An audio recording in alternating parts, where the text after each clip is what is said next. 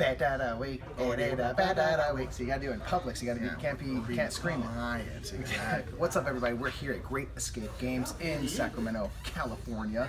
The 916 rep it. And it's time to talk about Best of the Week. We're on the road now. What was your Best of the Week, Nick? My Best of the Week was probably playing Feast for Odin. I got to play it twice over the span of the last week. I got to play it with our good friend Crookie.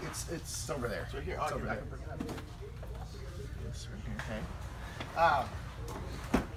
So I got to play it twice. We recently were gifted this game, and we've been wanting to play it. So when I played it with our good friend Crook, we kind of had to fumble our way through it. We got through it, and then I introduced it to Mike. It was like 10 o'clock at night, and we were like, "You want to try Feast for Odin right now?" And which is a terrible idea, but we did it anyway. You seem to really dig it. I loved it. I really liked it a lot. Absolutely.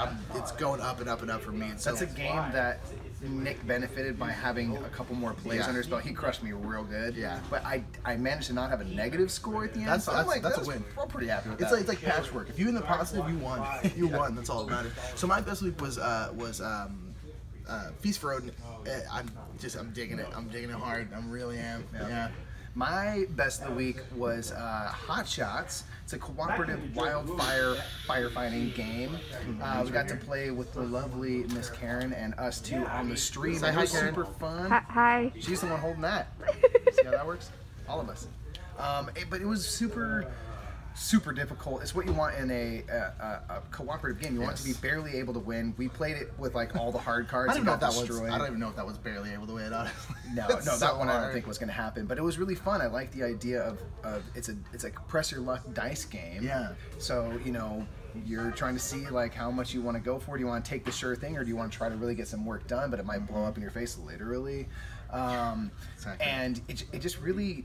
The thematics, like the wind can change, then a strong gust comes, and living in a place like Southern California that almost burned to the ground, it felt very thematic and like, oh, that is bad when that happens and stuff. So the wind change, like this should be fine unless the wind changes, and we're all just like, and the our wind changes. apartment might burn down. You know, it's kind of it's very.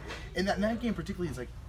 I didn't know much about the game in terms of how to play it and stuff, but looking at the box, like it was not what I thought it was, and that was a good thing. Okay. Not that I thought what I thought was gonna be bad, but it just the whole kind of press your luck, trying to get the die faces you need is not what I was expecting from that game, and it was a nice little surprise. Fire Yahtzee. Yeah, that's really what it was. Yeah. Yeah, but anyway, that's our Best of the Week. Again, we're on the road. We're going to be going to Dice Tower Con, so if you see us, say hello.